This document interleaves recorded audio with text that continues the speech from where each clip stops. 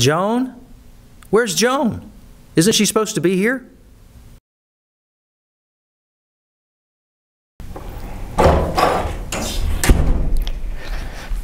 Oh gosh, am I too late? Good morning, everyone. I'm so glad you're here today. Here we are, the month of March, and we have so much going on I can't wait to tell you about. Today we have two very exciting things happening. First, now through March 12th, we are joining in the Annie Armstrong Week of Prayer for North American Missions. This one hits me close to home because down in Fort Walton Beach, my own son is a church planter at Sunrise City Church.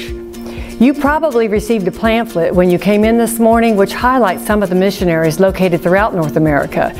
There are prayer requests for them and information about what their missions are. Each day focuses on a different person, family, or prayer request. Would you please join with us in praying for these people this week? If you didn't happen to grab that brochure on the way in, be sure and grab one on your way out. Second, tonight is Laugh All Night Comedy Tour. This event is free and it's for all ages. There will be 3 different Christian comedians with us to make sure our sides hurt. This is not for the stick in the mud or the sour-faced Christian unless you're willing to change. The Christian life is meant to be fun. So why don't you join us at 6:30 and let's have a blast together. All right, men, who likes to eat?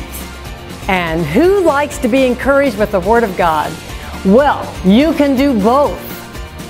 Friday, March 10th is the annual Men's Beast Feast. You will meet across the street to eat meat.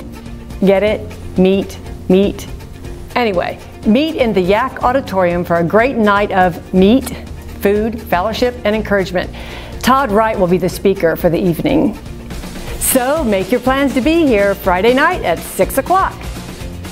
So now that it's March, it's almost time for spring. I love spring. The warmer temperatures, the grass is going to turn green again, the flowers are going to bloom, and we get to spring forward. Now, I know this is usually seen as a sad event. We lose an hour, but then the sun stays out longer at night.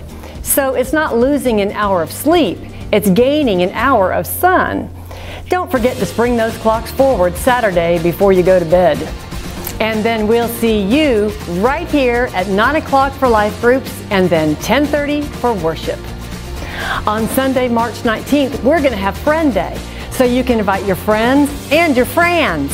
Your friends, your relatives, your acquaintances, and your neighbors. Start inviting all of your family, friends, co-workers, neighbors, waiters, waitresses, you know what I mean, everyone.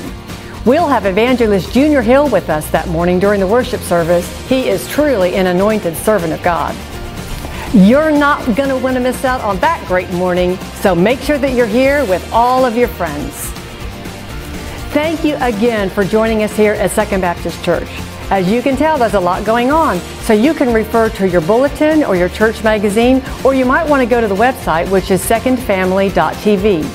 In the meantime, we hope that you're encouraged and enjoy your worship experience with us. All right, that's it for me. I need to get back to the orchestra. I'll be there in just a minute, Manuel.